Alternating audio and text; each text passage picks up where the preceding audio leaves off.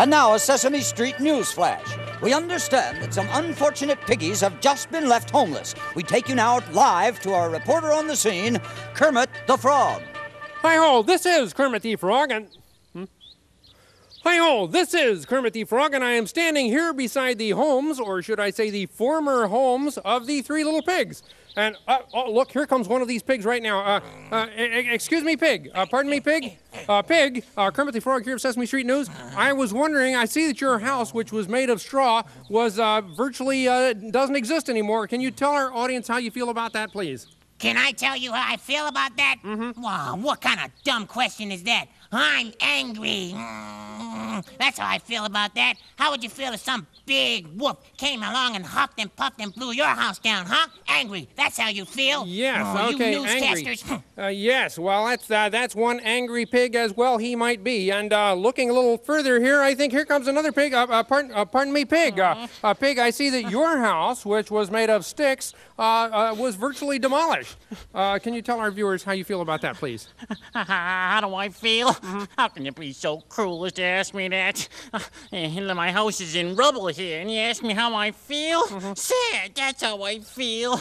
Oh, you news persons, how would you feel if some big wolf came by and blew and huffed and puffed on your lily pad, huh? How would you feel? Well, I guess I would feel sad too. Right. Yes, sad it is. Sad. Okay, there goes one sad pig, but there seems to be another house left standing here, and this house here, which is made of bricks, and there is one of the pigs left out there. Muffin, tell them to put the satellite dish on I'm the sure other side of the this is squash the owner court. of the brick house, which seems to be just fine. Pardon me, pig. I was wondering if you could tell our audience how you feel about your house sitting here nice and solid and strong. Oh, well, how do I feel? Why, I feel proud. Proud?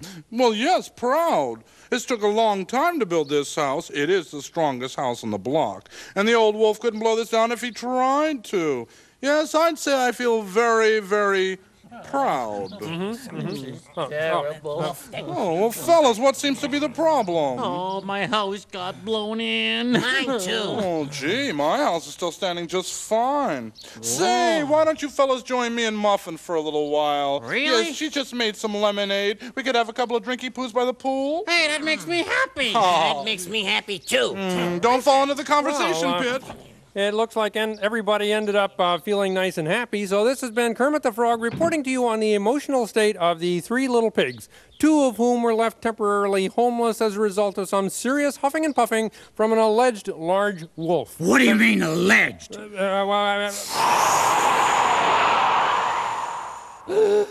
This is Kermit the Frog signing off!